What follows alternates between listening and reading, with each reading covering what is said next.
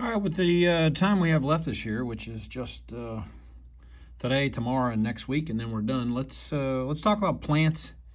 We have plants and animals left. Obviously, we're not going to have enough time, and I figured you guys know more about animals than you do plants going into next year's Keystone. So let's take a look at the Kingdom Plantae. This is our fifth kingdom, right? Fifth kingdom.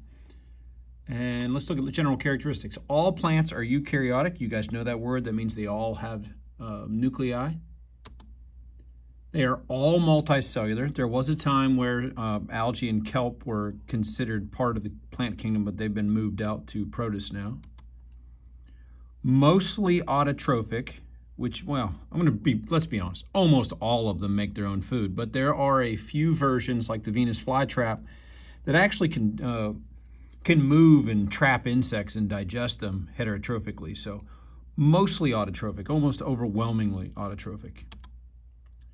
They all do that through photosynthesis, and we'll get to that in a second. I mean, we're not going to go into the photosynthetic process because Mrs. Walzer will do that next year, but that's using sunlight to generate sugar, which we've talked about a few times. What do plants need? Plants need sunlight, obviously, for photosynthesis. They need water and gas exchange.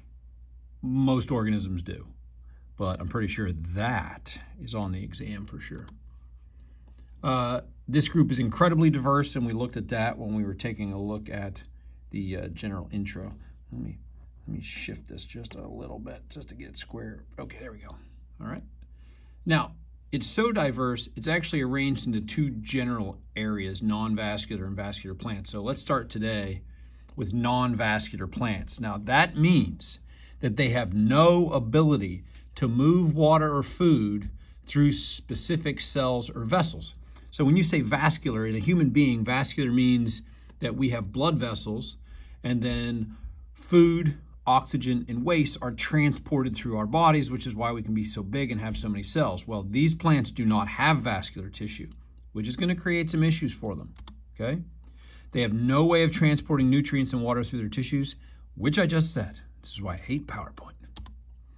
Their life cycle then depends on water, which includes rainfall and dew. They have to have it if they can't transport it. And there's going to be some solutions to that. Because they don't have vascular tissue, they can only draw the water up just a couple of centimeters. And they do that through osmosis. So if they're literally just letting water move as water moves, and they have no control or device or mechanism to move it on their own, how big can they actually be? Good question. Good question. They can't be. They're all very, very small, low liers, very close to their substrates or whatever they're attached to. And some of them aren't even anchored in soil. It's really cool. How about plants that can grow without dirt? You gotta love it. You gotta love it. Okay. Now, there are three major phyla. This is just a classification. If you remember, it goes kingdom, phylum, class, order, family, genus, species. King Philip came over for good spaghetti. You guys remember that. The first one is the phylum Bryophyta. Now, I know it's a big fancy science word, but don't be freaked out. I would say you've definitely heard of this one. The other ones you may not have heard of, but those of you who are hunters or go outdoors and don't spend all day in the basement playing Fortnite have seen them in the woods. You may not have known what they were. Okay, here we go. These are mosses. All of the mosses are in this phylum. Everybody knows what moss is. Mosses are well adapted to wet, nutrient-poor soils. In fact, sometimes they don't even need soil. I mean, these are super tough plants, really small. Remember, they can't move water. They have no roots.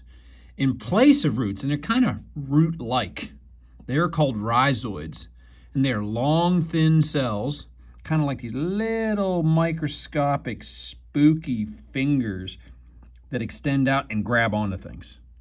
And they actually anchor the moss to whatever it's growing on, and they can grow everywhere. So here's what moss looks like. Now, I don't know if you can see it in this picture, but this is just moss growing on a tree. Can you see the bark right here? And you can see it's not very tall, it's very small. Again, this allows them to use osmosis instead of vascular tissue to move water through their structures.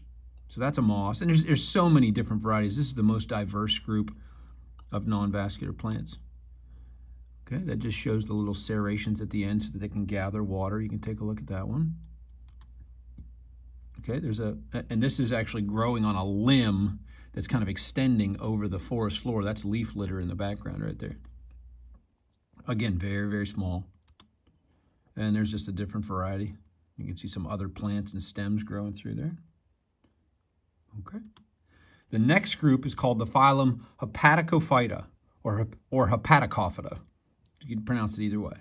Now, what are these guys? These are liverworts. Now, I know if we were in class, especially if you hunt turkeys like I do, if you've been out, you have seen these, okay? Liverworts. And they're not warts like the viruses that cause, lesions on your skin. That's not the same thing, okay? They actually look like leaves growing on the ground. And a lot of people think they're leaves that have fallen off of trees. It's pretty cool, especially if they're not reproducing. They definitely look like leaves. I'll show you a picture in a second.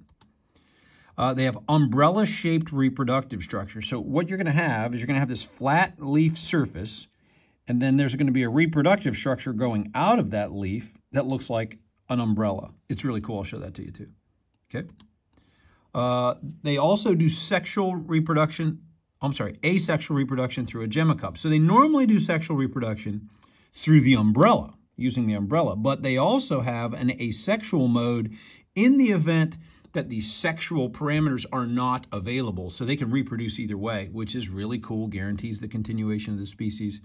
Maybe part of the reason that that liverworts are so common. Okay, I'll show you that gemmacup too. It's pretty cool. And they'll have spores in it instead of seeds. Not seeds. Liverworts. Okay, now look, here's the liverwort right here. You see these little leaves? And then look at these little umbrella things. Looks like you're at the beach. That's the reproductive structure. And I know some of you have seen this. Okay, I know you have seen them. Boop. All right, now this is another great example. All of these are the body of the liverwort itself. And these are the umbrella-shaped reproductive structures. So it kind of looks like a little island and one palm tree coming out of it. And they grow on the ground. They grow at the base of trees. I mean, you can definitely find them right now. Definitely find them. Now, this is the liverwort itself, the thing that looks like a leaf. And then when you see these little, they kind of look like moon craters. Those are gemmacups. And if you look closely, there's these little round things in all the cups and a little bit of gel. Those are the asexual spores used for reproduction in this mode. Pretty cool. So those are liverworts. The last phylum is the phylum Anthosaurophyta. Okay, these are hornworts. So very, very similar, but a little different. Okay, little different. They look like liverworts. There's no doubt about it.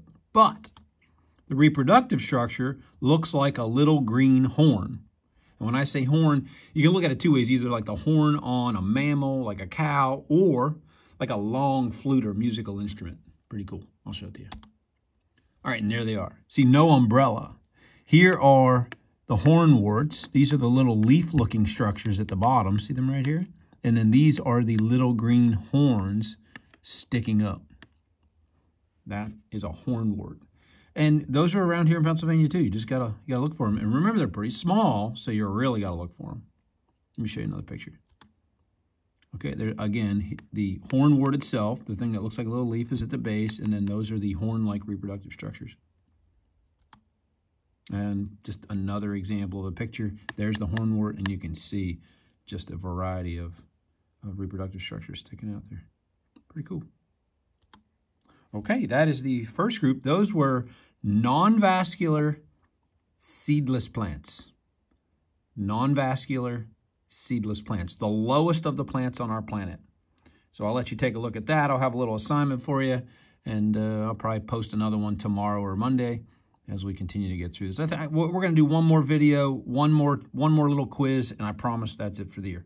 Take care, guys. Have a great weekend, and hopefully I'll see you in the fall.